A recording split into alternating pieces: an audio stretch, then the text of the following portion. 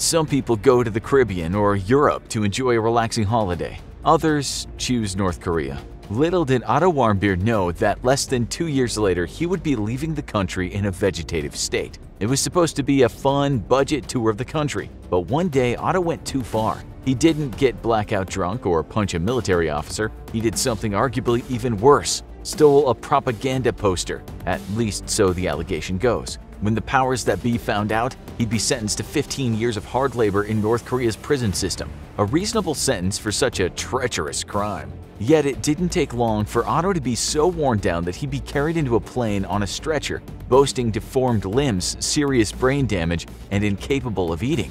What about North Korea's prison system could be so harsh that it would break this prom king and bright college student in a matter of months? Let's rewind to the start of this ultimate fall from grace. Otto was in the Pyongyang airport ready to leave the country when officials pulled him aside after seeing his passport. A tour buddy made a joke that it'd be the last time they'd see each other again. Little did he know that his words would be true. The good news is that foreign prisoners in North Korea have special treatment compared to locals who are arrested. The government sees the value of foreigners as human bargaining chips who can play a part in easing the punitive sanctions the country faces. But there's bad news too. Less awful is still awful. First, foreign prisoners go to a guest house, or if they're lucky, a budget hotel, while they await trial. It's basically still a prison since they can't leave and are watched constantly by North Korean secret police, but that's preferable to a labor camp. While there, they're hardly left alone to mope around all day. Detainees can expect to face interrogation for up to 15 hours a day for weeks on end. It's all part of the process to wear prisoners down psychologically and manipulate them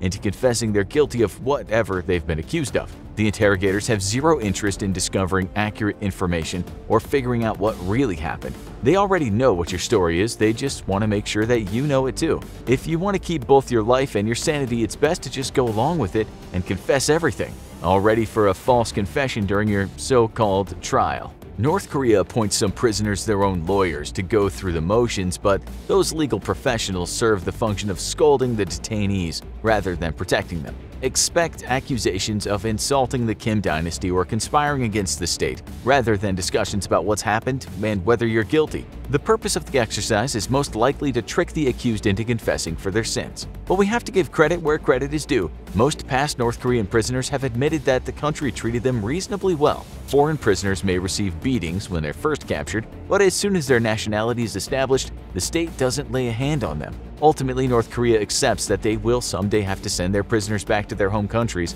and they want the world to know how benevolent and reliable they are. So if this is what we call special treatment of foreigners, you might be wondering what exactly the locals have to go through. In 2 words, beatings and torture. Locals are treated like animals for having the audacity to defy the state they grew up in. Firstly, they're placed in rooms that often have nothing other than a mold-covered toilet and sink, not even a bed.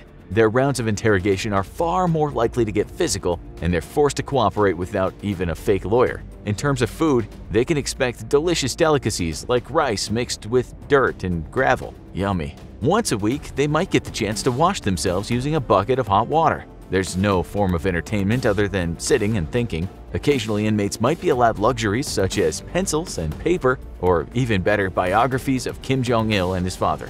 There's nothing like learning about the inner life of your oppressor to distract you from your oppression. Psychological torture, however, is in the cards for everyone, North Koreans and foreigners alike. North Korea likes its prisoners to remain feeling isolated and hopeless so they can be more easily controlled and manipulated. Inmates have no contact with the outside world, and the foreigners are told their countries are doing nothing to try to rescue them. Even if negotiations to release prisoners are actually coming close to a conclusion, the prisoners have no idea until the moment they're about to be released. So, if you ever go to North Korea and face arrest, don't believe a word they tell you. It's unlikely that local prisoners get any kind of meaningful trial, but foreigners at least get to pretend they do. Delegates from their home country are present, although they have little power over the verdict. The whole process is extremely short. Judges make their decisions almost instantly about what'll happen based on the false confessions of the accused. A life sentence in a labor camp is pretty standard, but if you're unlucky, you could face the death penalty. Otto received a sentence for 15 years of hard labor during his trial.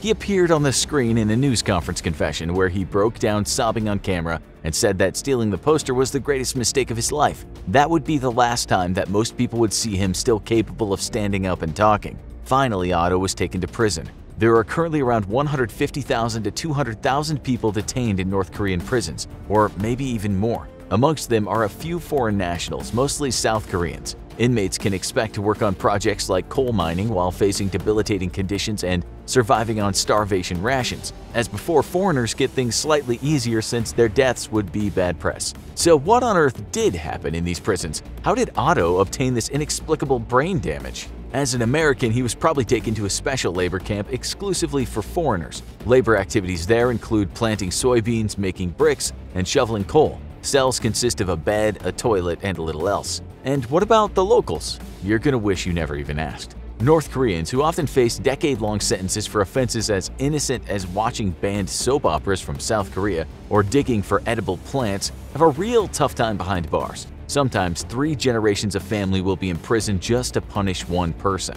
The political prisons, also known as kwanliso, are the worst. Most are precincts protected with electric fencing, barbed wire, and even guard towers. Detainees are forced to dig their own graves while guards taunt them, raped as punishment for bad behavior, and tortured for not working hard enough. Sometimes prisoners disappear entirely. Newborns of prisoners have been fed to dogs. Amongst the numbers include thousands of child prisoners, many of whom are starved and overworked to death. Even for the soft foreign prisoners, life in a labor camp is harsh. Inmates are held in stinky, unkempt buildings infested with mosquitoes, cockroaches, and insects. The dilapidated structures feature undrinkable tap water and broken lights. They're surrounded by guards, but completely isolated from any other prisoners. Wake-up time is at 6 a.m. when a loudspeaker rudely awakens the prisoner, alerting them that they should get dressed. As a bonus, they might also get screamed at by guards, who call them by their number rather than their name and tell them they'll be stuck behind bars forever. Breakfast is a meager portion of white bread and some water.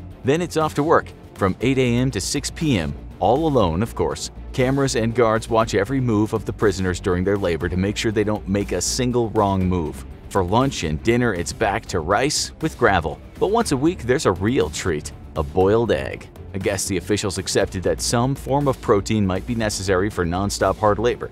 Sometimes prisoners also get their hands on potato or salted cabbage, because apparently cabbage is supposed to be something to look forward to now. The weirdest part of prison time is in the evening, or so-called cultural time. You might expect this involves learning about the wonderful culture of North Korea, maybe some music or art. Nope. Prisoners are simply left alone with no stimuli, perhaps to dream up the culture in their head. Even foreign prisoners are offered minimal protection from the elements. Winter gets cold in North Korea, yet prisoners are expected to use their bare hands to dig through frosty ground and to wander around without proper shoes or warm clothing. And that's right, I've been only talking about the easy ride the foreigners had up until now. Nationals have things way worse. After waking up at 5 a.m. at the latest, the prisoners must carry out hard labor until 7 p.m. And you thought the 9 to 5 was bad. The only break is for 1 hour at lunch, which consists of a measly portion of salt and corn. Hardly the most filling meal at the best of times. Never mind when you're performing 11 hours of grueling tasks. It's not surprising most people resort to eating mice, insects, frogs, and anything else they can find to protect themselves from malnutrition. When times got really desperate, they might even turn to corn left out for the animals or even beans stuck in animal dung, and I'll let that one sink in for a while. Even worse, the prisoners have to walk more than 12 miles just to reach their workplace, usually a field of some kind. If you thought the foreign prisoners had it bad for needing to dig using their bare hands, try plowing a field while carrying a cart like a horse expected to run instead of walking. Pregnant women are made to do particularly strenuous work, like going up and down hills to ensure they suffer miscarriages. Then again, they're the ones who have it lucky because it's not unheard of for newborn babies to be fed to the dogs, while the mothers are made to watch. As the detainees work, North Korean officials hurl verbal abuse at them. Despite the desperate conditions, there's no room for error. Make a minor mistake or step out of line and you can expect to be subject to beatings or torture, or worse. Once a month, there are public executions for the most problematic prisoners. Sometimes they're killed by their fellow prisoners who are forced to throw rocks at bodies hung alive from scaffolds. In the evenings, there are meetings until late at night, meaning most prisoners never manage more than a few hours sleep. Not that they have a bed to sleep in anyway. Whoever you are, North Korean prisons are brutal, but most people don't end up in a vegetative state, at least not as far as we know. So what really happened to Otto, the American tourist? How did he end up with brain damage after his arrest? North Korean officials claim Otto suffered an unexpected reaction to a sleeping pill, which caused a rare condition called botulism. But the US officials say the young man's injuries were from beatings and torture.